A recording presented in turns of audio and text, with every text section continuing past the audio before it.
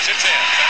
Picking up Pippen on the switch. Pippen goes all the way in to tie it up on a beautiful move by Scottie. Pippen with a dunk at the other end. On the drive to the hoop, lays it up. Blocked by Pippen. Scottie on the drive. Beats Vinny Johnson with a behind-the-back move. Left corner, Jordan. Michael fires. Rimming, no. Oh! It's off the rim. Dunked back in by Scottie Pippen. Left-handed. Pippen on a wing and a drive. Reverse the layup. Great no-look decision. She puts it home. How about that? Everybody, even myself included, thought that ball was going to Kyle Korver right there for an easy three. Look left, pass right. Oh, come on now. Hey, he's at the park right now. He's out there playing around, DB. LeBron against the long arm to Ariza. In trouble. Oh my! From behind the backboard. What a shot. An incredible shot.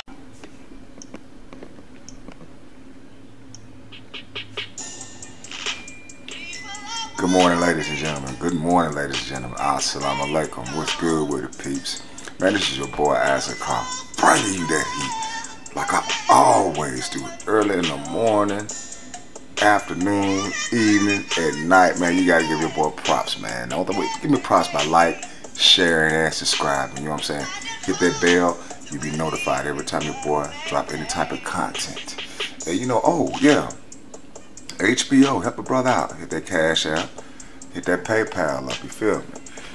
Man, when I say shots been thrown like a Mickey Ficky. Well, you know, your boy LeBron James, he's always catching so much heat from the police and everybody else out there getting upset at him, throwing out, you know, false narratives and not 100% information, you know, going off of feelings. This is what they saying now, you know what I'm saying? And, you know, he had a tweet out there, he had to delete it and all that, and so, you know, they really throwing that heat on LeBron. But this is a different type of heat right here, man. This is coming from number 33. Number 33, Scottie Pippen. I'm going to leave links in the description box, y'all.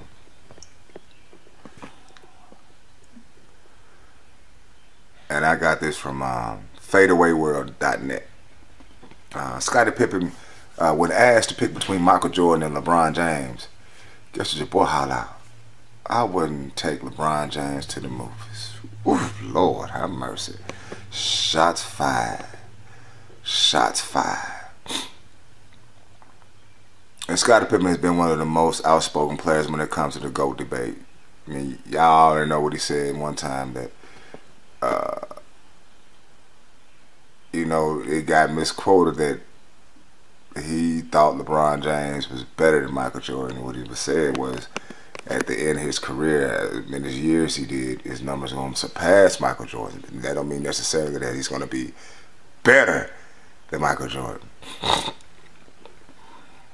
He explained it in 2012. And he was misunderstood, like I said. And he said, I never said that LeBron was the greatest. That was never said. Pippen said on the Waddle and Silver show on ESPN 1000. I said by the end of his career, his numbers will be better. And I still stand by that. I think LeBron's numbers are crazy only because he's going to get in more years than Michael Jordan. Well, okay, we can see that. We can see that. Michael probably really only played 11 years in this league. And when you look at the kid like LeBron, who started 18, 19 years old, he's probably going to pass Michael Jordan by his numbers in his first 10, 11 years in the league. But things got really awkward after that. With Scottie being asked who he picked to run his mate or a wingman between him and MJ and Bron, his response couldn't even come clear. He said, that's a dumb question. I've never done anything with LeBron. I want to take LeBron to the movies with me.